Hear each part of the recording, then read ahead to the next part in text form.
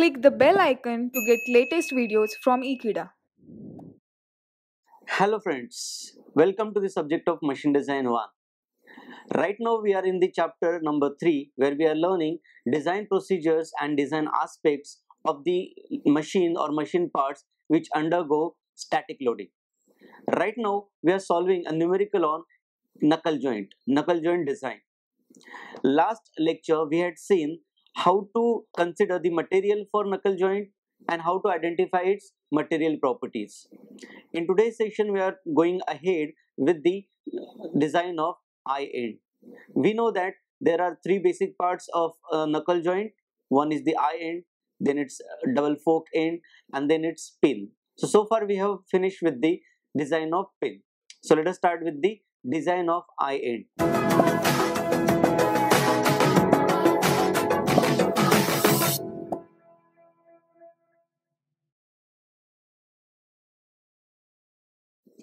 Knuckle joint design.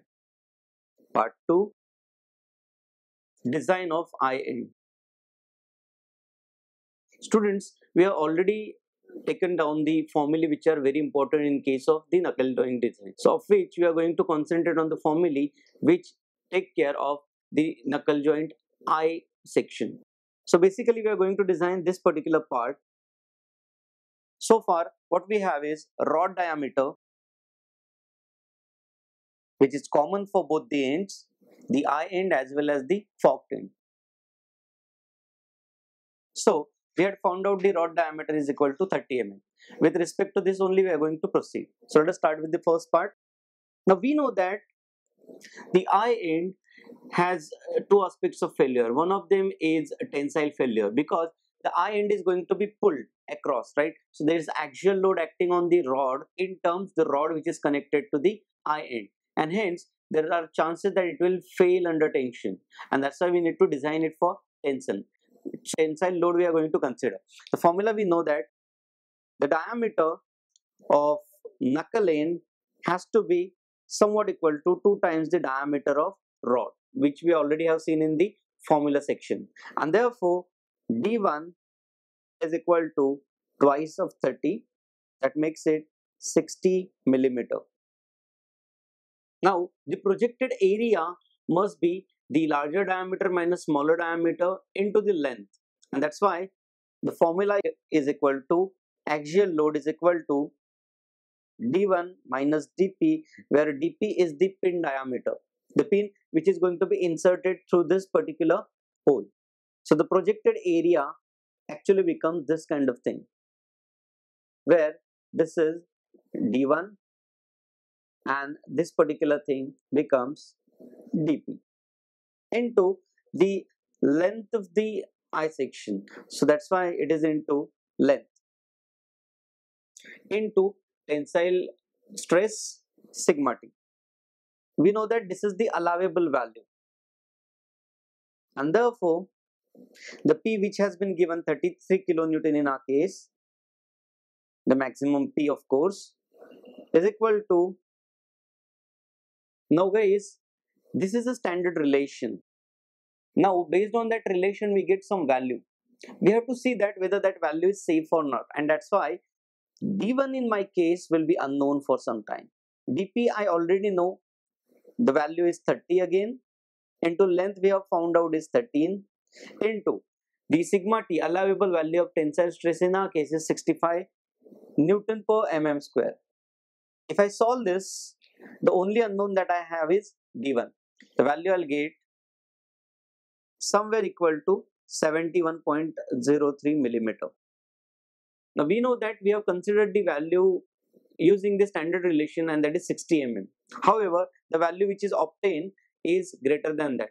That means calculation wise the value should be larger than the standard relation value, and hence since D1 is greater than 60 mm, which we had estimated through the standard relation, therefore we will go for a preferred series value or preferred number value, and that's why the diameter D1 of eye end, the outermost diameter, becomes, let us increase this value somewhat to 75 millimeter, and hence this is our first design parameter as far as eye end is concerned. Now, like I said, guys, there are two ways this particular eye end will fail. First, we have said is tensile loading, and second is shear failure. And that's why we have to consider the shear factor also. And hence, shear failure. Now, in case of shear failure, we have to check whether it is sustaining the maximum shear stress or not. And that's why the formula again becomes the axial load, which is equal to twice. We are considering twice because it is going to fail under double shear. Twice the diameter of the eye end minus diameter of the pin divided by 2. This is the average area which we are going to concern. And then it is the length of that particular section, which is L, into tau. So here we have got the value of P, we have got the value of D1, dP, L. We have the safe value of tau. Let us see, using all these parameters, the value of tau that we are going to get, which is shear stress, is safe or not, within the range or not. And therefore, when we substitute the value, it's 33 kilonewton twice the diameter which we have found out right now is 75 minus diameter of pin, which is 30, divided by 2 into the length we already know is 13 into the tau which is going to be induced. If I solve this, the only parameter unknown is tau. The value of tau I get is 59.03 Newton per millimeter square. Somehow the value that we already have, the allowable value that we already have, is different than that.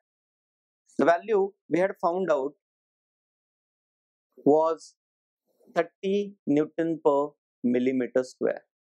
This was the allowable value of tau, and hence the value of tau which is right now existing is greater than the tau allowable.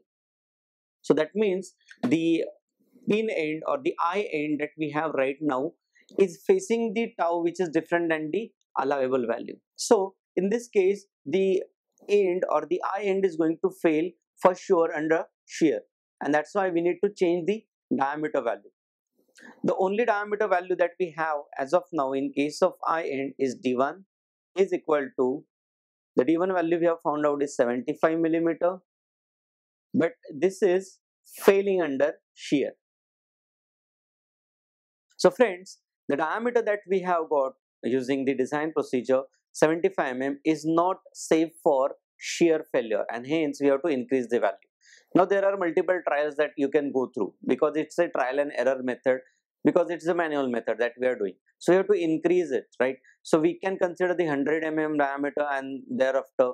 So making a couple of trials in the margin of say 20 or 25, we'll get the exact answer. So I'm avoiding that part right now to save our time. You can go for diameter is equal to 100 mm, then diameter is equal to 125 mm, and then you can proceed with the same calculation part, the one which we have done over here. After this, the possible values are maybe, because it is not safe, and hence it may be 100 mm or say 125 mm and so on. So it's a trial and error method, which I'll consider over here to get the value of tau. Now we know that the value of tau is actually inversely proportional with this particular thing. So as this thing goes on increasing, the tau value is going to lower down, right? And that's why we need to increase this particular parameter. So I have already performed the calculation from my side. The diameter that I have got, the safe diameter I have got, D1, is somewhere equal to 116.6 mm, safe under shear. That means all the values of diameter which are smaller than this will not be safe under shear, and all the values which are greater than this will be safe under shear. And that's why let's go for a preferred series or preferred number. D1 will be equal to 120 millimeter. And that means even the value of D1 which is equal to 100 mm is not safe for this particular calculation. You can perform the calculation in the same manner which we have done, and by trial and error method you will get this answer.